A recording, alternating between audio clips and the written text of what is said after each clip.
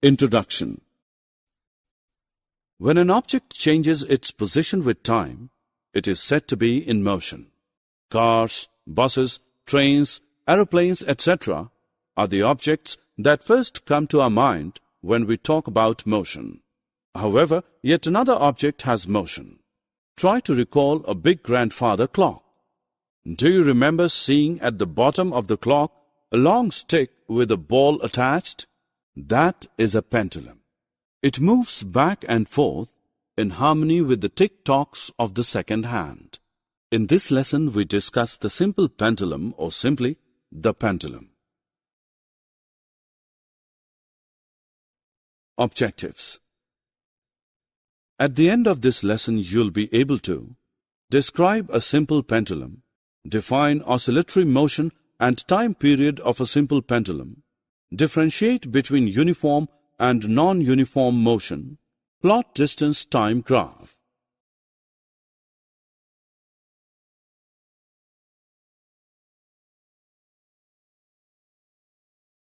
Have you ever observed a wall clock? A simple wall clock or a wristwatch has a circular dial with 3 needles. The circular dial is divided into 12 equal parts, with each division representing 5 minutes. Observe the dial more closely and you will find that it has 60 smaller divisions in it. A single small division represents 1 minute. The longest needle, which moves the fastest, is known as the second hand. It completes 1 revolution in 1 minute. The smallest needle, which is also the slowest, is called the hour hand. It completes 1 revolution in 12 hours. The needle smaller than the second hand and longer than the hour hand is the minute hand. It moves slower than the second hand but faster than the hour hand. It completes 1 revolution in 1 hour. A simple pendulum consists of a small metallic ball suspended by a thread. The metallic ball is called the bob of the pendulum. The thread by which a bob is suspended is loose at the lower end and is fastened at the top to a stand. When the pendulum is not moving, it is said to be at rest. This position of rest is also known as the mean position or the equilibrium position of the pendulum. Suppose the bob of a simple pendulum is in equilibrium. If we now take it to one side, left or right, and release it, it begins to move to and fro. This to and fro motion of a simple pendulum is called the oscillatory motion. 1 full to and fro motion of the pendulum is called an oscillation. The pendulum completes 1 oscillation when its bob, starting from its equilibrium position O, moves to one extreme position A, from there to the other extreme position B, and then back to O. Alternatively, an oscillation can also be measured as the movement of the bob of a pendulum from one extreme position A to the other extreme position B and back to A.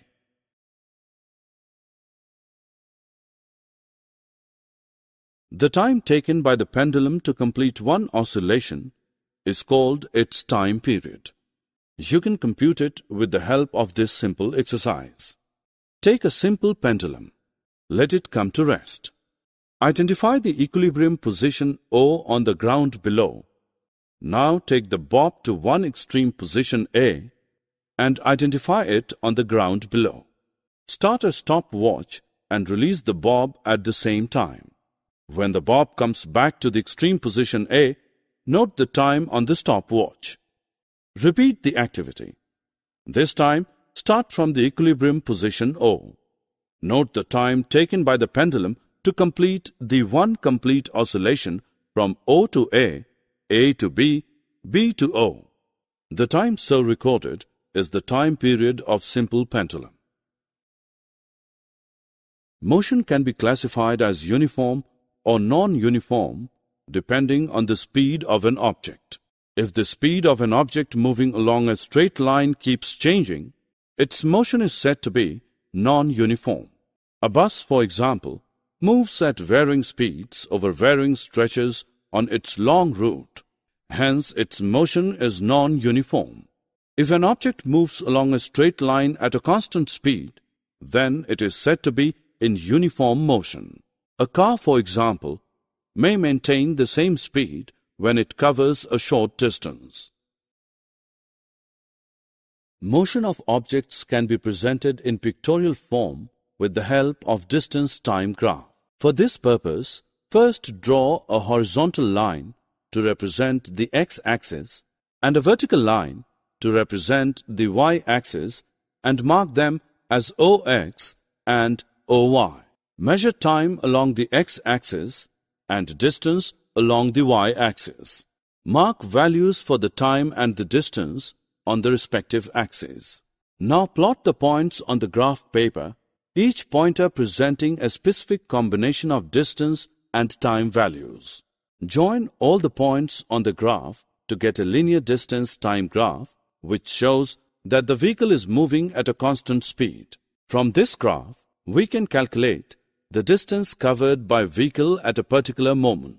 We can calculate the time at a particular distance from the starting point. In the same way, we can calculate speed also.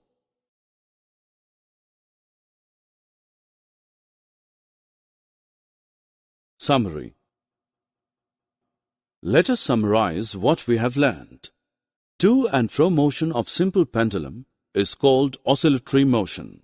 Time taken by simple pendulum to complete one oscillation is called time period of simple pendulum. If an object moves along a straight line at a constant speed, its motion is said to be uniform. If an object moves along a straight line at a speed that keeps changing, its motion is said to be non-uniform. Motion of objects can be presented in pictorial form by their distance-time graph. The distance-time graph for the motion of an object moving with constant speed is a straight line.